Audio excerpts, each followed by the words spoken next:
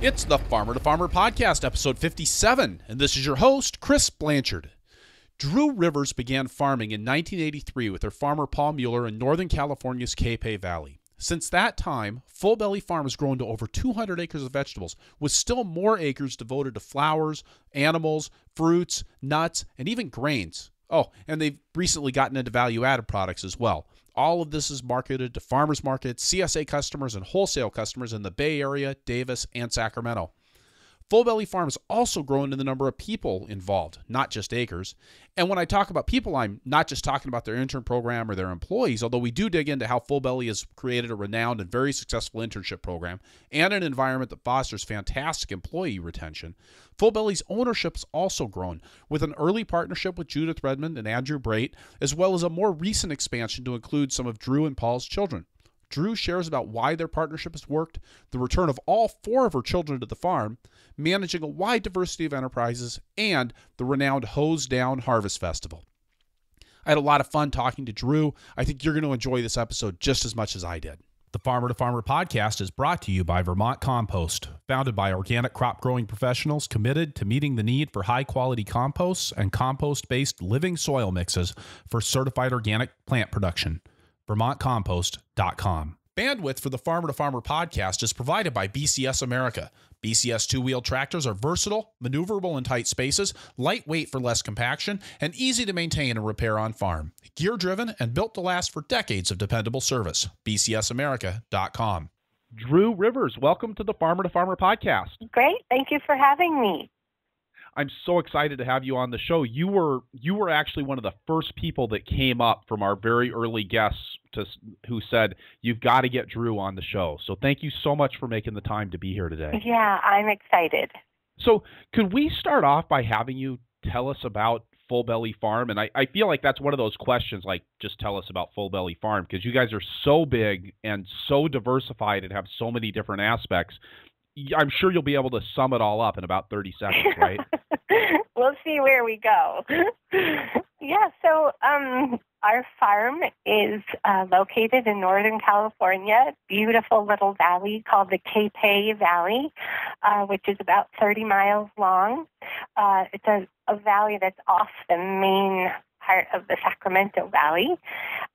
We are about 400 acres of CCOS certified ground, and on that 400 acres we grow probably 100 or plus of different things. So yes, we have become very diversified.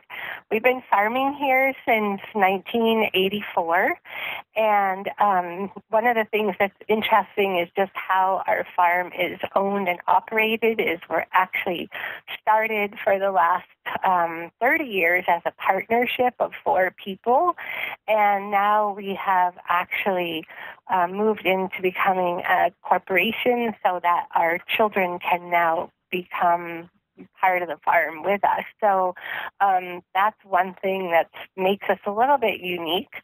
The other thing is just that we have sort of all these different components of the farm. We're mostly fresh market vegetables, but we also do flowers. We have an animal component to the farm, fruits, nuts. We're diversifying into grains. So it's a kind of a big farm of a lot of small things is how we kind of put it. And so we have many different projects going on all the time. I'm one of the 4 original owners of the farm. My husband and I and our 4 children are now all back here farming with us, which is kind of another unique aspect of our sort of bringing on the next generation. So, wow, and you said how many of the next generation are farming with the 4 of you who are the owners of the farm? So my husband and I have 4 children, and all 4 of them are presently back here at the farm working with us. So that makes it really cool for us. Yeah. Okay. And what year did you guys start Full Belly Farm? So we moved to our present land in 1984 with one child and no money. We moved to a piece of very neglected property that was about 110 acres. And we actually, my husband and I started the farm, and we were renting for the first 5 years. We rented the property with kind of always a little hope to own it.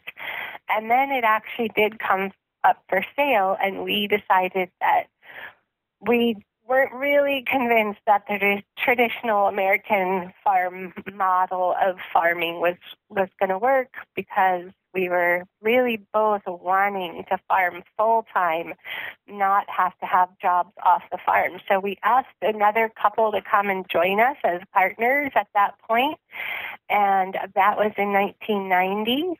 And since then, we've actually been a partnership of 4 people, and then last year my son and his wife joined us also. So the farm has been here for now almost 32 years, so we're well established. Wow. And when we think of California farming, I mean, you guys tend to do things, especially around vegetables, on a much larger scale than what we do them here in the upper Midwest. How many acres of vegetables do you guys have? So all in all, it's probably 150 to 200 acres of vegetables. I mean, one of the unique things about this area is that we can be harvesting something 365 days of the year. I mean, we are year-round production. So there's never a time when we have all of those acres in production all together, but it's staggered around, throughout the year with our summer, spring, fall, and winter production. So, but it's about 250, 200 plus acres of vegetables. Wow, that's a lot of vegetables. Yeah, it keeps us busy, yeah, for sure. And what are your outlets for your produce?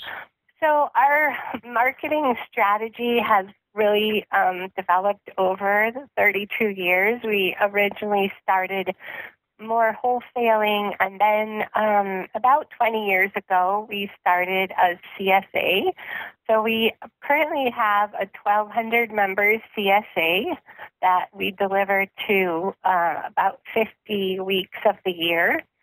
And then we also do farmers markets in the Bay Area.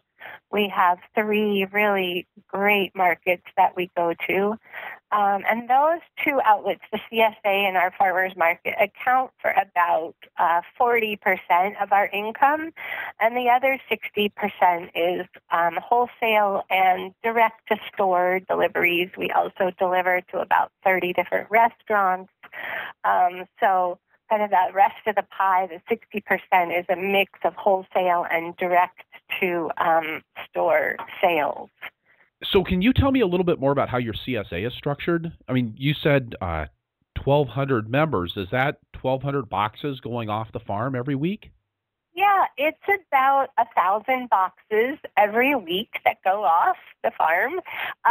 So we're always planting and planning with that in mind. Like I said, we do deliver almost 50 weeks out of the year, so we take a brief break in December from delivering boxes. But other than that, we're delivering about 1,000 boxes a week. So that means, planning for 1,000 bunches of kale every week and 1,000 bunches of carrots. So, our planning has to be pretty good to keep the boxes diversified, keep our CSA members really happy. We started the box program about 20 years ago, and with about 50 members. And it was just kind of at the beginning of the CSA boom, and we were, really so happy to make that happen. As people who had been selling wholesale, getting that direct to farmer feedback was so great, and really getting to know a lot of our customers. Some of them have continued on for the whole 20 years, which is really cool. A lot of the children of CSA members grew up with our vegetables their whole life, so that makes you feel really good as a farmer. So that's really awesome. I love that. I mean, it's such a rewarding part, I think, of the CSA when it's really working right, is getting those sorts of long-term interactions with your customers. Yep, and we have many different add-ons that people can get now. I mean, we're almost could be almost a full diet CSA because we do offer meat shares from our animal program, and we have flowers that people can add on as an extra for their houses. And so, yeah, it's really fun. They can add on big boxes of tomatoes if they want to for canning. And so we've tried to diversify it as much as possible. Our farm is, one of the few left that really only uses product from our farm. We don't buy in other vegetables from anywhere else. So we really are a true farm CSA in the kind of historical context of the CSA. And I love. I'm actually looking at your website, and what it says is in this week's farm box, and I love the fact that you've got rutabagas and oranges. Yeah. Like what here sitting here in Wisconsin, that looks pretty appealing. We are so spoiled. Yeah, we're kind of right on the cusp of being able to grow citrus. We do occasionally get a freeze, but this year has been beautiful, and the oranges are super sweet. So, yeah, we are spoiled rotten compared to the Midwest. And all of those oranges and almonds and lemons, those are all coming off of your farm as well, right? Yeah. Oh, yeah. We have a very big nut diversification for the farm. We have about 40 acres of almonds, and we also do about 12 acres of walnuts. We have some pecans that we're starting with now. So having the nuts has been a really nice thing as a sort of added protein. We don't actually put the nuts in the CSA boxes very often, but people can add them on as an extra item. So people really appreciate having that as an add-on. So tell me a little bit about how that works with the CSA then. So folks get a basic box then that might be, again, the beets, the broccoli, the carrots, the oranges, the rutabagas that I see listed. And then folks can place an order for extra stuff? That's right. Our box, we're kind of old school, which some people love and then other people don't love. But we are old school in that we make the decision from the farm point of view what to put in the box each week. We don't let people customize their box. That just gets really crazy for us. And also, one of the points of the CSA is for people to be eating really seasonally and really sort of helping the farm, be able to, in the production of what's happening that week. So we make the decision about what goes in the box each week, but we do have a list of other items that people can add on. The basic box is usually about 8 or 9 different items, and yeah, like you say, we always try and have some sort of fruit in the box. In the summer, we really focus on a lot of melons. We do peaches and apricots and other fun fruits like mulberries and strawberries. So they get quite a lot of diversification in fruit as well. But then also usually a pretty strong component of vegetables. Right now there's a lot of greens in the box, a lot of root vegetables in the winter. In the summer it tends to be a lot of tomatoes, peppers, eggplant, and then again lots of beautiful melons. So that's the basic box, and then people can add on. And what kind of volume is the box? I see you guys have this really nice printed.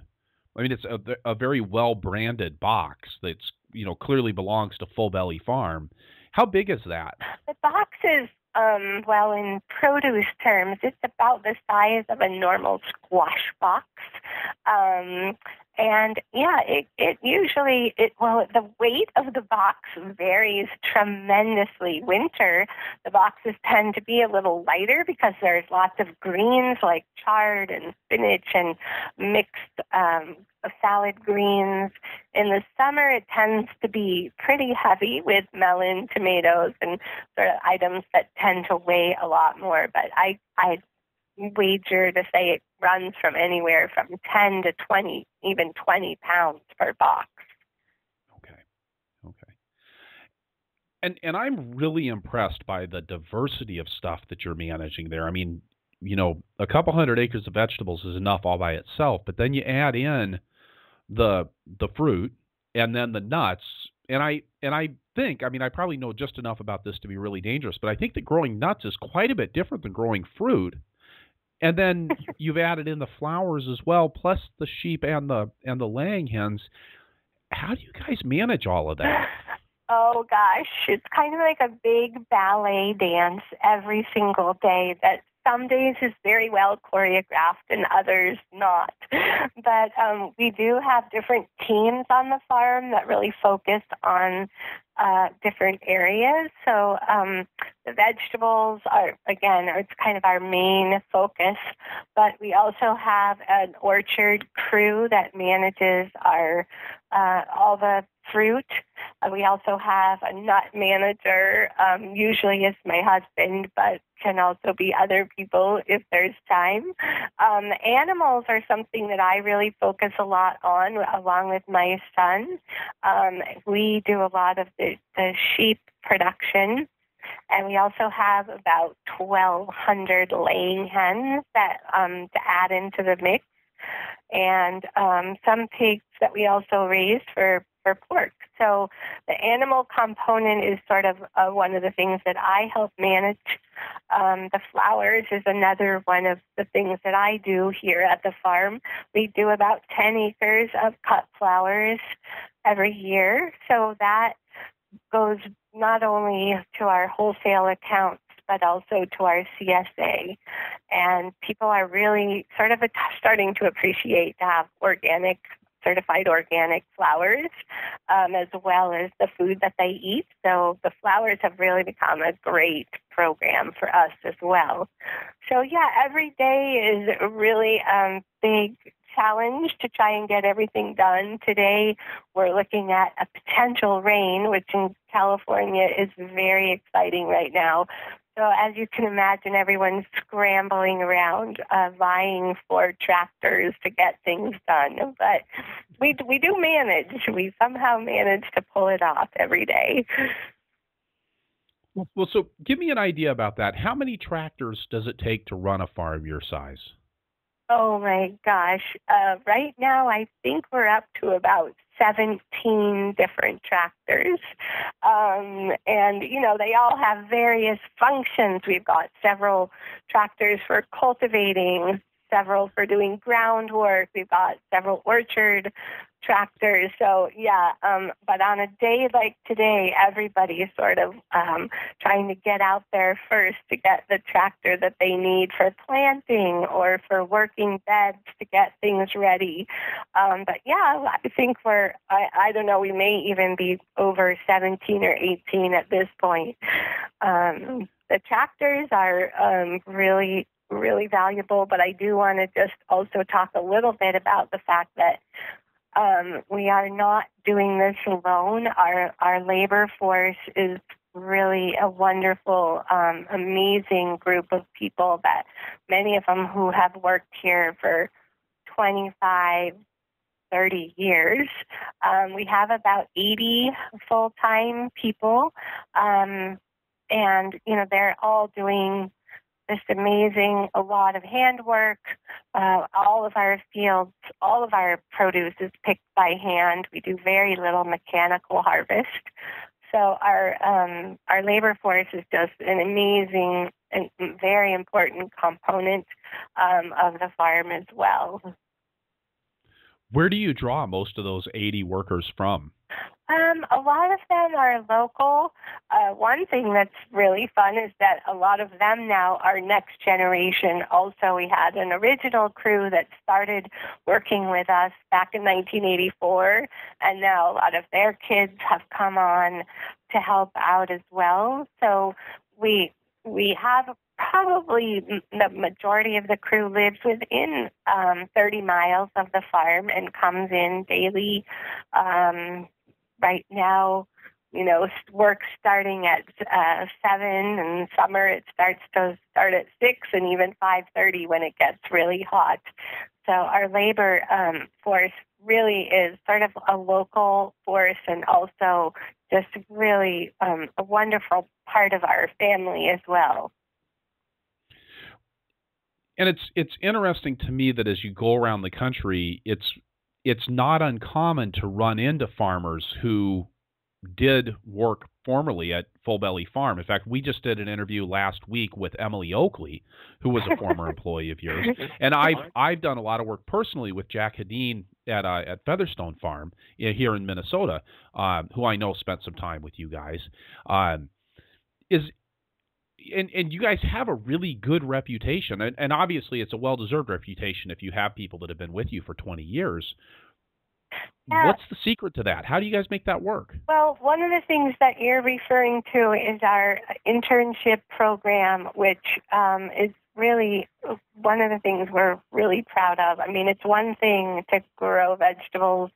It's another to grow new farmers. And I think when we first started the farm, we realized that that was really a responsibility that we had to the country and the world at large, was to continue to nurture and to educate new farmers. So we began our internship program 30 years ago, actually, right when we started. We got our first interns, and it's developed into just one of the most rewarding and amazing parts of what we do here. We usually have 5 interns.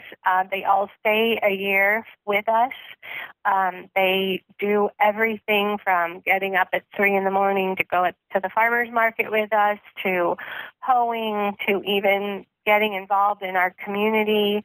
So this is just something that we point to as something that all farmers should be doing, because, well, as you know and probably have had on your program before, I mean, we're losing farmers just at a really alarming rate. And we just need to keep that next generation always coming on as new farmers. So over the years, we probably had 300 different interns come and stay with us. And I think we have done a really fun count that maybe a success rate of about 30% have gone on to become actual farm owners and farming. The rest have all gone on to other amazing things. We keep in contact with many of them still. And, they've also become some of our best friends over the years. Jack, in particular, his family. In fact, one of his children was born here at the farm.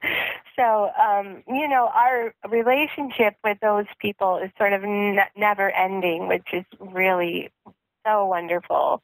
And we have them now interns all over the world, actually. Some people had come from Germany, and now we do an internship with program through Japan. So every year we have a Japanese intern here, and many of them go back to their countries and are just so excited about farming. So that is one thing that I just can't say enough good things about that. And I just feel like it's like I said, our responsibility and our sort of future to keep the new farmers alive. How do you differentiate the ways that you interact with employees versus your interns? Is there, because you've got the internship program and then you've got these, 80 full-time employees, it's obviously clearly it's its own track. So are you guys providing like an education program for the interns, or is there a way that they're rotating through tasks that the rest of your workers aren't? Yeah, I mean, our interns, well, first of all, they live here, so they become kind of an integral part of some of the farm jobs that are, done at different times of the day that our regular day crew isn't. Like, for instance, right now we're in the middle of lambing with our sheep, and so I have our interns helping me get up at 3 in the morning to check the sheep. So they're really doing some of the chores that many farmers have to do that are outside of a normal workday as well. But they rotate around a lot of the jobs that that our day crew does as well, but they kind of get a little bit of a flavor of it all during the year that they're here. They go to the farmers market with us, which is a very big educational experience for them. They learn how to drive the truck, and they learn how to interact with customers. We try as much as possible to also teach a little bit about the business side of the farm too, because a lot of them leave going, wow, I learned how to drive a tractor, but I never really actually learned all the ins and outs of your whole office and payroll and things like that. So, we try and get them a little taste of everything while they're here.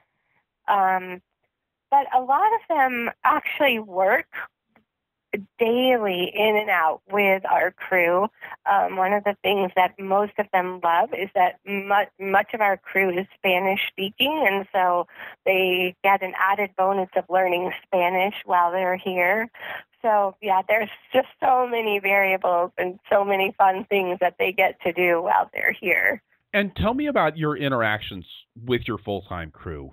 Again, we said you're keeping people on for 20 years. You're clearly doing something right, and something that is, I think, different than what a lot of farmers must be doing, because that's not normal. Well, honestly, we spend a lot of time sort of nurturing our crew, and it's a huge responsibility. We just feel like their livelihood is our livelihood and vice versa. So that maybe just right off the bat gives you a little bit of an indication of our sort of dedication to them. We do a free food policy for our crew where they can take home food that we have that's available all year round. We have a great medical program, medical insurance program for all of our crew members. We do quarterly meals where we are introducing new food that maybe they wouldn't have eaten. One of our crew members had worked here for 20 years and actually never tried beets. And so we made a beautiful lunch, and it included, cooked beets. And he'd been picking beets for the last 20 years but never tried them. And so things like that, we try to introduce good diet program for our crew members that might otherwise not have that opportunity. We've even provided loans for some of our crew to buy housing in the area. So we do have a very, very strong relationship with our crew. And it's also something that we feel really good about. You mentioned having extremely early starts in the summertime to deal with the afternoon heat. What kind of hours do you guys typically work on the farm, or does your crew typically work on the farm? I mean, typically we try and keep a 10-hour day in the summer. We sometimes work overtime in the summer, but we also right now in the winter, January, February, can be more like an 8-hour day. We keep very, very careful track of heat. I mean, our weather here can get to be 110 frequently in July and August. So we have to be super careful about heat concerns with our crew. We're always posting temperatures and making sure everybody's really safe during the summer.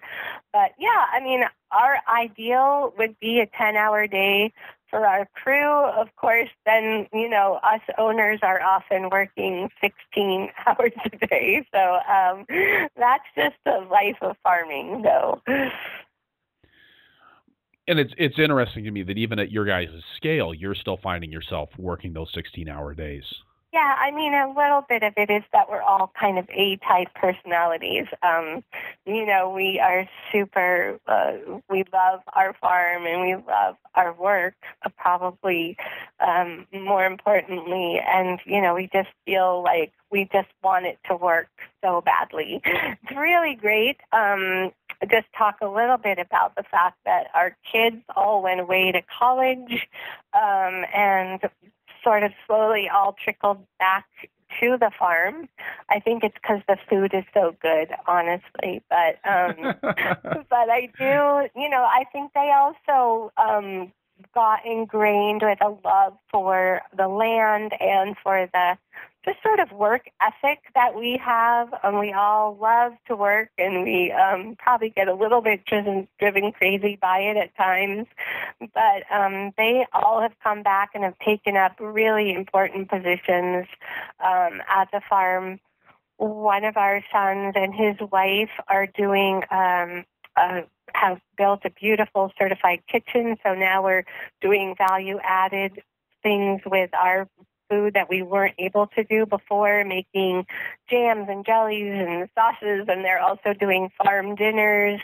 So that's a really fun new component, but also important, in thinking about like waste and things like that, just, things that we can now produce here that we maybe couldn't have before. Also, just our other daughter, one of our other daughters, Hallie, is back here doing a whole educational component of the farm. We do a lot of school visits. We probably have over 5,000 people visit the farm every year on a regular basis. So she is running that whole program for us, doing tours, having overnight visits with school kids. So our other son is doing really working with me, with his wife-to-be on the animal component of the farm, really taking that to a new level. And our youngest daughter just returned, and she is taking our flower program over and just doing an amazing job with bringing sort of more value to the flowers, doing weddings and events, and really taking it to a great new spot. So it's so fun to have them involved and taking a little bit of pressure off the older generation. And what's the age range of your kids? 32 to 24. Okay. Yeah. Okay.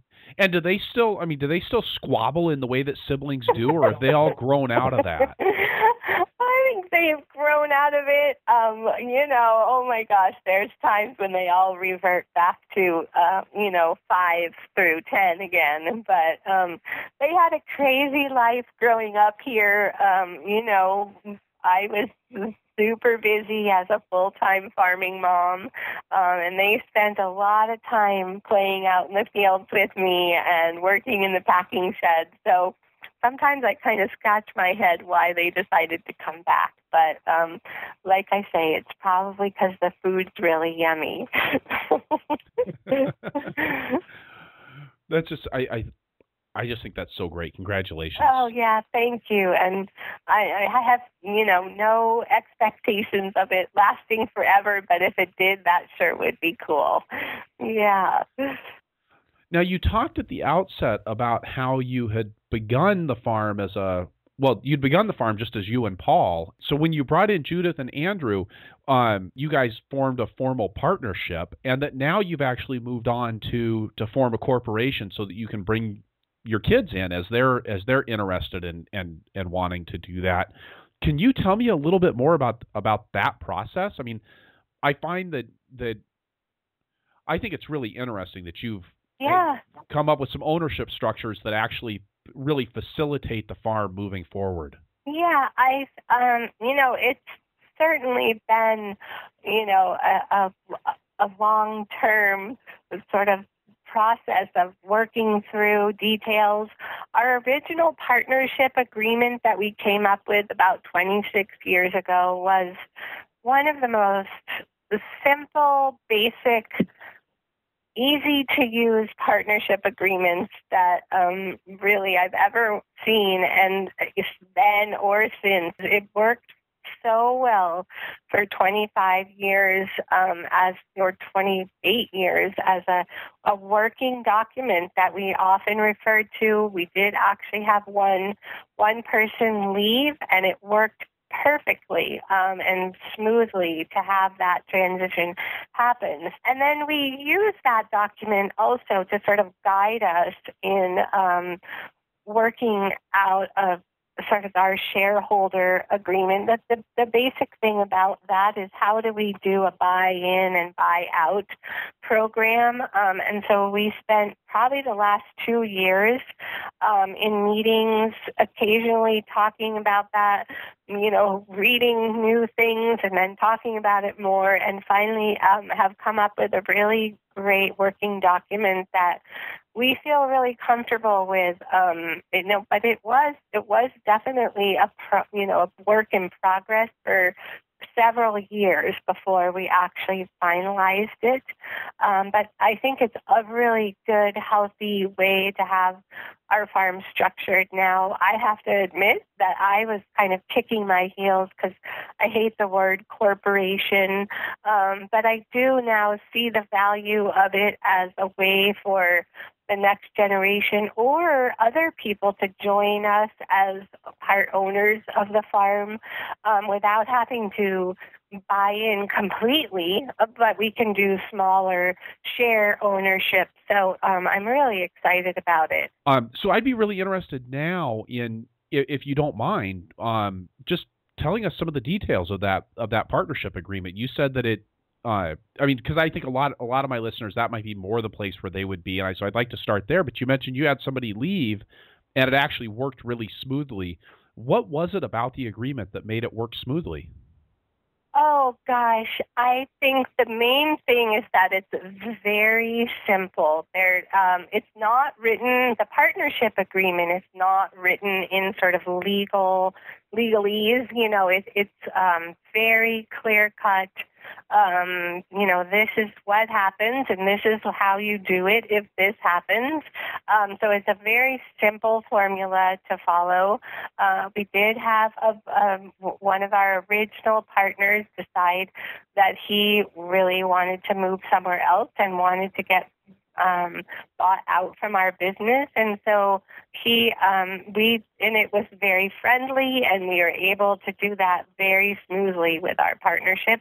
One of the sort of funny things we talk about in our partnership agreement are the D's, which is death or divorce, dismemberment. I mean, we kind of, laugh about that, but those are the kind of things that you really need to kind of consider when you're making this agreement. And some of it's just not as complicated as you might think. So I don't really know if I can go into specific details, but I just want to encourage people to sort of make things as simple, as straightforward, as understandable as possible when you do make up some sort of partnership agreement. Would you say that the same thing's true about an incorporation agreement as well? Yeah. That keeping it in that plain language and kind of focusing on the real nuts and bolts? Yes, exactly. And, the corporation is the language is a little bit more complicated just because there are things that you have to include legally with a corporate papers than we did have to in our partnership agreement. But again, trying to keep it as simple as we actually drew so many diagrams, like what if this happened, or, we even drew stick figures of all of us, like, and if this person got married, how does that work? And so we had lots of fun drawing cartoon characters to make sure that we had it all figured out.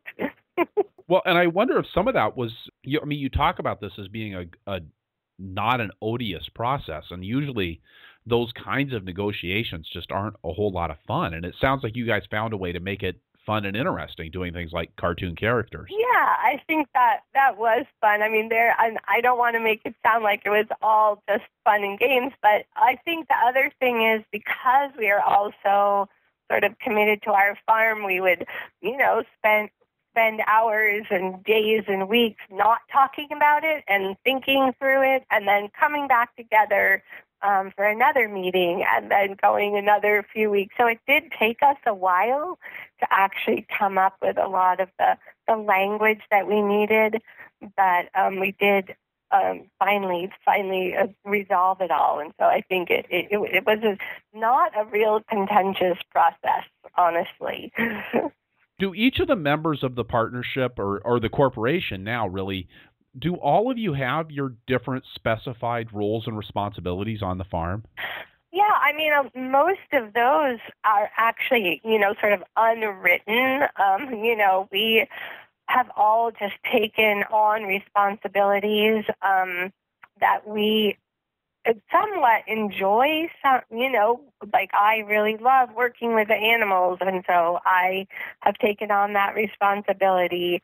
Andrew, our partner Andrew, is just an amazing tomato grower, and so he has he's taken our tomato program that we do, fresh market tomatoes and heirloom tomatoes, to this amazing level, where they are definitely our number one crop. So, yeah, our roles have sort of developed over the last 25 years, but they also do include things that we are really good at, and that we sort of our strengths lie in certain areas. And really, I can't say enough about our partnership or our community aspect of our farm.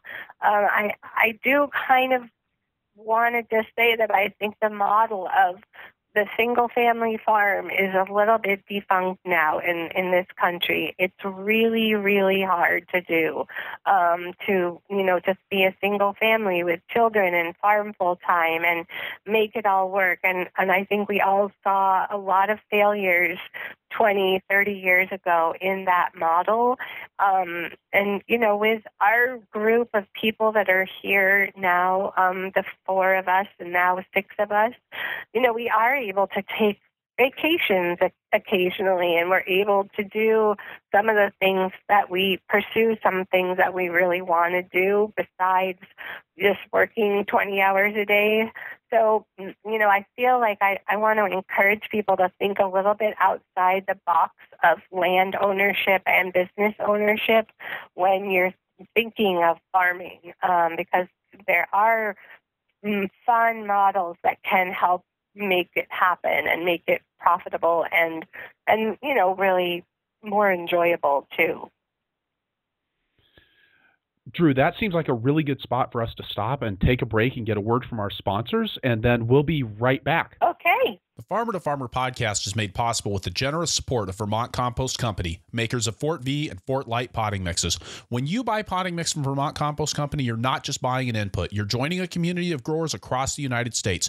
And like the best inputs and the best communities, you're getting a product and a community that really have your back. Vermont Compost Company has been committed to helping farmers make money by growing great transplants for over 20 years. If you've got questions or need help with your transplants, whether you've got questions about watering, temperatures, troubleshooting, growing conundrums, you can call them up and you can actually talk to Carl Hammer, the founder and owner of the company. And Carl knows his stuff.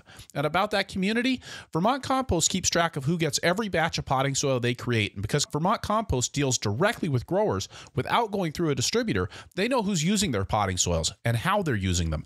Vermont Compost Company knows, like I do, that organic growers are some of the best people on the planet. They're proud to be part of that community. Taking care of growers by taking care of transplants since 1992. VermontCompost.com. Bandwidth for the Farmer to Farmer podcast is provided by BCS America. A BCS two-wheel tractor is the only power equipment a market gardener will need, with PTO-driven attachments like the rototiller, flail mower, power harrow, rotary plow, snow thrower, log splitter, and more. You name it, and you can probably run it with a versatile BCS two-wheel tractor. The first time I used a rototiller way back in 1991, it was mounted to a BCS two-wheel tractor, and it spoiled me for life. When you get behind a BCS, you can tell that it's built to the same commercial standards as four-wheeled farm tractors. I've used other tillers and mowers, and I spent most of the time when I was using them thinking of how much easier it would be with a BCS. On my own farm, we went through a number of so-called solutions before we finally got smart and bought one for ourselves. Even though we owned a four-wheel tractor to manage our 20 acres of vegetables, the BCS tackled jobs that we couldn't do with the larger machine, from mowing steep slopes and around trees to working in our high tunnels. Check out bcsamerica.com to see the full lineup of tractors and attachments. All right, and we're back with Dru Rivers from Full Belly Farm. Dru, you were just talking before the break about the process of partnerships and corporations and all of the conversations that you guys had around that, and it sort of makes me think that the group of you must be kind of like this big family. I mean, you look at the pictures of you and Paul and Judith on the website. You guys are all, I mean, you're clearly very in tune with each other, but it must also have been really interesting to be raising a family on the farm at the same time that you were kind of dealing with all of these other relationships and then the pressures of the growing business. And I'm interested how you went about integrating your four children, integrating your family life into the rest of the life of the farm. Yeah, I mean, there's certainly been challenges. Now I'm kind of in I've kind of gone through some of the more challenging younger years. I think I always, as a woman who really, really wanted to farm full-time and also have a family, there are certain things that you have to just let go of. Well, clean house, number one, but, always having things super organized, never. But our kids were really a big part of our farm as they grew up. They came to the farmers markets with us, so learning math was a great skill that they all got at an early age. We often had, many of them bundled into the truck together at 3:00 in the morning, and I often worried that, was I being a good mom? But now, in retrospect, and seeing things that they've since written or told their friends about, I think one of their most favorite memories were some of the ones where I really was like, gosh, am I doing the right thing? So I feel like integrating the kids is just such an important thing for. I since have talked to a lot of new mothers who are farming and wanting to just let them know that what I feel now is that the most important thing for kids is to see their parents at work. I know I grew up in a family where I actually never knew what my dad did, or I knew what my mom did because she worked in a hospital. But I feel like, one of the most valuable things was to see as an early age exactly what your parents did. We were out weeding, we were out packing vegetables, and they were always on our back in a backpack, or scampering around the packing shed in boxes with us and playing. But we were there. We knew exactly where they were, and vice versa. So there's just this sort of very visible work ethics that they were brought up with, and they knew that we had to work really hard to make the farm work. And so I think even in their high school years, they were all very involved with Future Farmers of America and the 4-H, and we always tried to really stress that farming was, just a really great vocation. It's a passion, and I think that's a great thing for kids to see. And so now it's really fun for me to see that they are as passionate about the farm, if not more, than I am. So it's just, I think that as parents, we have to let go of some of the conceived notions that our kids should be, playing soccer every weekend, or some of the things that we think they should be doing, but really it's so fun for them to be with their parents. So, yeah, I think that's a great part of growing up on the farm, and they all have really fond memories of it. So it doesn't sound like you grew up on the farm. Did Paul grow up on the farm? Yeah, I grew up actually in Vermont, in a pretty rural area, but not actually farming. Paul grew up on a dairy farm in San Jose, downtown San Jose, California, the last dairy farm to be in existence in the city. Their farm was actually eventually shut out by the city because of complaints by neighbors, and so they moved. His family moved to a more rural area up near where we live now, and are continuing. They continue to farm. So yes, Paul did grow up on a very active, diversified dairy farm where they grew all the hay and feed for their animals as well. Interesting to me that you ended up being the one who's primarily involved with the livestock. Oh, he hates the cows. I milk the cow every day, Chris. Yeah, no, he will have nothing to do with the cows. So that's what growing up on a dairy farm will do, I guess. I do find as I look for some of the common themes with farmers that some of the best vegetable farmers used to be dairy farmers at some point in their life. That somehow that I think almost that regular rhythm, that whole the cows aren't going to wait to get milked thing really contributes to kind of really feeling the rhythms and the essence of timeliness in the farming operation. Well, growing up on a dairy farm is one of the most difficult. I mean, it is a 365-day-a-year job. There's no going away.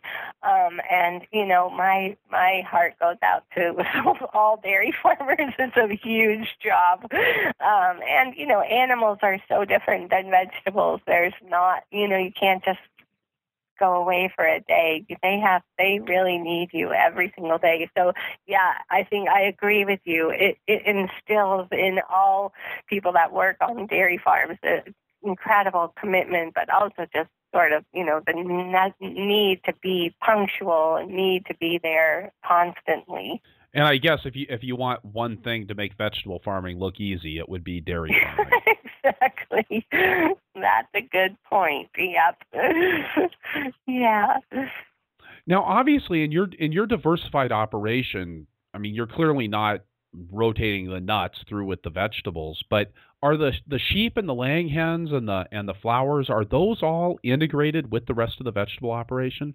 Yeah, so we do a very complex sort of the same with our crew, same with our animals, the kind of ballet dance of animals around the farm. We do rotate. The sheep are rotated around all of our cropland. They're always going into fields that we're finished with, like a broccoli field right now that we're done with. They'll go in and eat down all the broccoli. Melons, they love old melon fields, and they love old sweet corn fields. So the sheep are really actually have become an incredibly important part of the complexity and diversity of the farm. We use electric fencing for moving them all around, and we've got a very complex computer system where we can track where they've been, and then how long before we can harvest out of that field when we're replanting. So it's great. And the chickens are in the same thing. They're not so much out in the crop fields as much, but they are on all the edges of our fields where we are needing weeding. They're incredible insect control. They often will go into our orchards during down times in the orchards where they can be eating cover crops. So the animals are really an important part of our sort of goal of this huge diversity on the farm. I know that one of the challenges we had with the livestock on my own farm, which was a much smaller operation than what you've got, large for some people. We had 20 acres of vegetables, and we had a couple hundred laying hens and a couple dozen sheep. But it was always hard to get enough attention focused on them. And I think this must be one of the things about the scale of your operation is that you've clearly got staff that are dedicated to paying attention to the sheep and dedicated to paying attention to the laying hens, right? Oh yeah, I mean we have a full-time. I call him Shepherd. Antonio does all of our fence moving, which is, kind of a full-time job in the summer because the sheep will need to be moved every 3 days. So we move them into a field. They eat it down. We have about 80 ewes who then give birth to about 150 lambs every year. So, that fence has to get moved and also has to get have a good charge on it so they don't get out and predators don't get in. And moving that, we also keep our poultry in the electric fencing as well. So we do a lot of moving fences. So we do have a full-time person doing that. And then we also have several other people that are working full-time with all the egg collection, washing the eggs, getting them ready for market. So, yeah, we do have a great staff that loves the animal component of the farm. You really have to love it. You have to be really passionate about that part because, animals need a lot of TLC. So we look for people that have that, sort of inbred in them that really want to be working with animals. And it sounds like you've done the same thing with the cut flower operation, that your daughter's really focused on that right now. Is she also heading up the wholesale and the CSA portions of the cut flowers, or is she more just focused on the event side of things with that? I do a lot of the field part of the flowers, deciding what we're growing, where they're going to go, when planted, and all of that stuff. So I'm sort of heading up the production end of the flowers. And then I do a lot of the sales of the wholesale flowers. But so Hannah really has taken this new step of sort of full belly floral is what she loves to call it. And so she this year has, right now, I think she has 27 weddings that she's doing. So her summer is completely booked every weekend, doing event coordination for these and event floral arrangements and bridal bouquets and boutonnieres and things like that for all these weddings that she has booked. So that's really her focus. I love the growing end of the flowers, but I would never be good at making a bridal bouquet. So she's sort of the artist side of it, and I'm the production side. So yeah, I have a great synergy. What's so exciting about having your kids come back too, especially Hannah and I, have a great relationship. She's encouraging me to grow more flowers, different kinds of flowers that I would have maybe just as a wholesale kind of person. So she's really getting me excited about growing more perennials and, other things, greenery that she needs for the floral end of things, which has made it really exciting for me. The flowers are really an interesting part. We sort of started with them as just a little garden, and then I started both bunching flowers and bringing them to the farmers markets, and then they sold really well, and so we sort of leapt up to a couple acres, and now we're up to like 10 acres or more of flowers. They've jumped from being kind of just, oh, Dru, grow some flowers, to, oh, Dru, grow a lot of flowers because they are now our number 3 crop on the farm as far as income goes. So, it's really fun for me, speaking of, as a woman and sort of having developed a part of the farm that really kind of I can take ownership with. It's been so great for me to learn about the flowers, to really be proud of the fact that they've become such an important part of our farm. It's just great when out in our packing shed, when we're loading trucks at night, it's not just square boxes of vegetables. There's beautiful flower bouquets that are going out to stores, to restaurants, to our CSA members. So not only, is it beautiful for our customers, but also for us on this end. We just are always just so amazed how beautiful it is. Are those going out in buckets then? Buckets of water? Yep, they go out in buckets of water. For wholesaling, we do box them. We do have floral boxes, but for our stores that we deliver directly to, we can just bring them in reusable boxes and just unload them in the buckets at the store. So, they're pretty versatile that way, and just so beautiful. The flowers are a lot of fun. Again, it was one of those things. We did a lot of flowers for several years at Rock Spring Farm, and they were such a challenge to keep them going with all of the other activities that we had on the farm. I think because we had, our management was spread so thin. Again, the chickens and the sheep and the vegetables and the herbs, and then you have the flowers on top of that. I think having those people, and I'm going to come back to this idea of your partnership and this ownership structure that you've got that allows you to have a lot of people who really have their eye on the ball at a very high level. Yeah, I have a group of women, of 5 women who work with me full time on the flowers. So, I'm pretty spoiled. They do all the picking. They do all the bunching. There's days where we're bunching 700, 800 bunches of flowers every day. So, they're an amazing, amazing group of very artistic women who not only are helping the field, but also in the packing shed are doing a lot of the most beautiful bouquets. So they're helping out a tremendous amount every day in the field with the flowers. So now, Dru, I know that one other thing that Full Belly Farm does is puts on this hose down harvest festival every fall, which is sort of this. For me, it's kind of this mythical event. I've always sort of known about it, but it sounds like a really great party.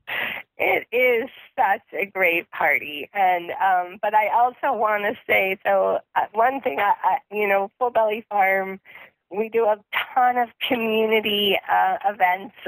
We're very, very involved with community here in our valley, but also just in the whole agricultural community in California.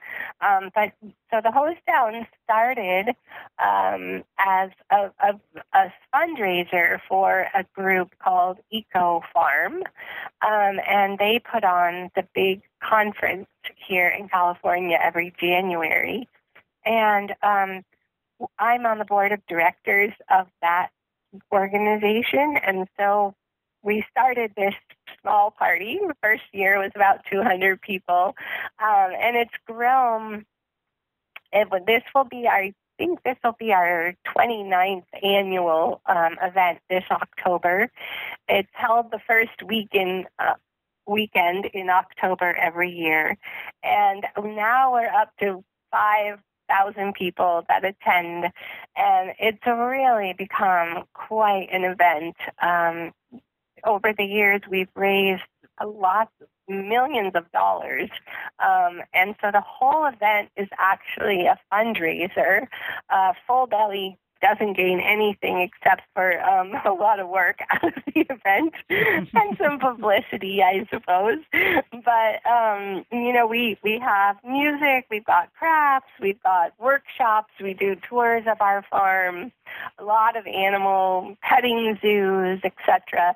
So it's become quite an amazing event, and but really the main mission of it is as a fundraiser for now not only the Eco Farm nonprofit group, but also some of our local 4-H and FFA are able to also gain some of the profits of the event too. So we give out a scholarship to our local high school ag students. So it's really become a wonderful and really meaningful as far as fundraising for a lot of nonprofits in our area. It kind of goes back to something I talked to Emily about last week, which was Emily Oakley, who used to work for you guys, that it's something I think that's really great about the organic farming community. It's like you take these people that are already working 16 hours a day, 52 weeks of the year, and you go like, okay, what else can we do? Oh, yeah, I think I'll go be on the board of directors of Eco Farm. Oh, yeah, and by the way, we'll throw this multi-million-dollar fundraiser for them, because we don't have enough on our plate. Yeah, I mean, well, I honestly want to say if we didn't do it, our farm would never get cleaned up as beautifully as it does. So it's also a great motivator for us to make the farm really beautiful because we have so many visitors that day. So that's another little sort of secret goal of having an event at your farm is that it does make you want to make it really beautiful. But yeah, no, we're all a little bit nuts that way, and we feel really dedicated to, helping out in the nonprofit sector of agriculture as well. Judith, our partner, is really active with a nonprofit organization called California Association of Family Farms. Other partners involved with the Farmers Market Association. My husband's really involved with our local land trust. So we're all a little bit crazy that way too. I know farmers tend to be that way. So. With that, Dru, let's turn to our lightning round, and I'd like to ask you, what's your favorite tool on the farm? Oh my gosh, my favorite tool is a digging fork, and probably that's such a classic answer that you get, but I do. I love digging. Believe it or not, I love gardening. It's one of my passions. Even though we have this amazing farm, I love having a garden around my house. So I do a lot of gardening just around in a smaller space because that makes me feel really good. So I love digging forks. Yep. So the garden around your house, what do you grow? Oh, it's all flowers, Chris. Yep. Okay. Yeah. Well, and I remember one of the funny things about being a flower farmer is that a lot of times you actually don't see all of the color, because you're harvesting them early. So I think having those flowers around your house really does give you that opportunity. Yeah, I love letting a little patch of zinnias go all the way. Just let them go because usually we're picking them when they're, not all the way open. So it is fun. Yep. Great. And what's the last book that you read? Oh my gosh. Well, oh gosh, I have one right in front of me called Beautiful Sheep. That I just I love reading. I'm sort of a nerd about reading about animal books. So, yep, that's a good one. It's got lots of photographs of all these really funny looking sheep. So that's one that I have. That's great. And what's the best advice you have ever gotten? Oh, gosh. I was just thinking about that this morning. I feel like the best advice is to just make sure that you actually appreciate where you live. I think a lot of us farmers are so heads down, nose to the grindstone that we don't look up very often and, look at the stars or look around us. So I think just making sure that you appreciate where you live. Yeah, that was good advice. What do you appreciate most about where you live there in the Capay Valley? Oh, I wish you could look out this window with me right now. It's so beautiful. We're surrounded by hills on both sides in this gorgeous little valley. It's green. I would just really say the natural wonders. Yeah, I mean, we have the most amazing sky at night. We're kind of in a dark zone, and it's so beautiful. So just sort of all the wonderful things around us. Yeah. And anything that you're planning on doing differently on the farm this year than you did last year? Yeah, I would just say trying to work a little bit less and enjoying things a little bit more. We work really hard, and I hope to take a little bit more time to enjoy things. So, yeah. Great. You got to get something on the calendar. I think that's the only way to make that happen. That's when right. You're kind of in that overwork mode. That's good advice right there. All right. And finally, if you could go back in time and tell your beginning farmer self one thing, what would it be? I would tell myself that it's all going to be okay, that we do a lot of worrying. We worry extraordinarily as farmers about weather, about all these things. And I would just say, it's going to be okay. It's all going to work out. Dru, thank you so much for joining us on the Farmer to Farmer podcast today. Oh, thank you so much for having me. It's been a really fun conversation. All right, so wrapping things up here, I'll say again that this is episode 57 of the Farmer to Farmer podcast, and you can find the notes for this show at farmertofarmerpodcast.com by looking on the episodes page or just searching for Rivers. That's Rivers. If you enjoy the podcast, I'll bet you would enjoy my weekly email newsletter, The Flying Rutabaga. You can check that out at farmertofarmerpodcast.com or purplepitchfork.com. Also, please head on over to iTunes, leave us a review if you enjoy the show, or talk to us in the show notes. Tell your friends on Facebook. We're at Purple Pitchfork on the book. Your reviews and your referrals make a huge difference in our ability to reach out to an ever-growing circle of listeners.